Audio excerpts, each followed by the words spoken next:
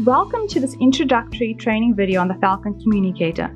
In this video, you will learn the basics of the communicator. Let's start.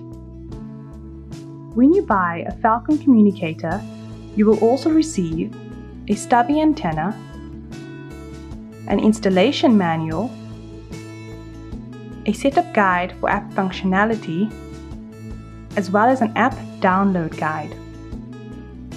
If you've ordered it to use with the range of compatible third-party panels for full app functionality, then you will also receive a serial cable with an adapter board or a module for that specific panel. For this demo, we have a serial cable with a Texacom adapter board. At the back of the Falcon, you will see two labels. The top one gives you information about the communicator, such as the account code, the default serial port format, and the default hardwire input settings.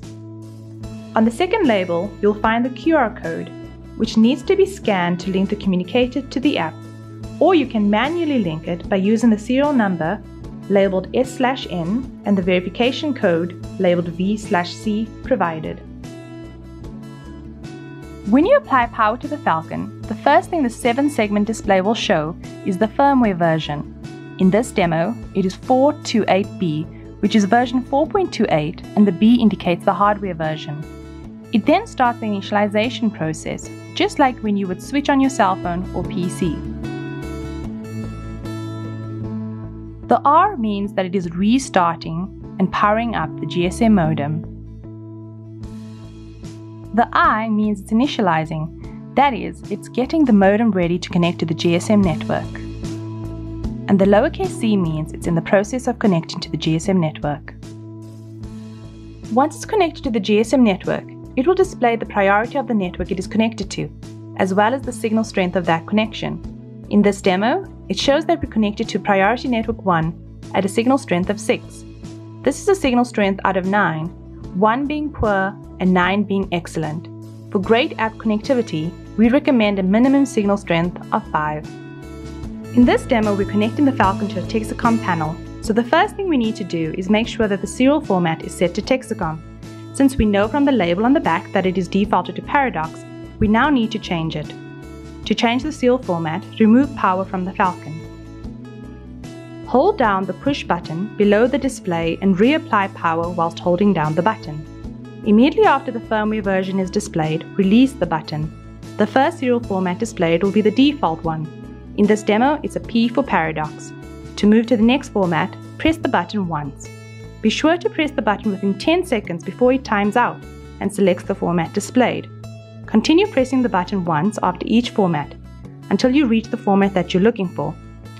Since we're looking for the Texacom format, we need to cycle through the different formats until we see a T for Texacom. Once we see the T, leave it to start the initialization process.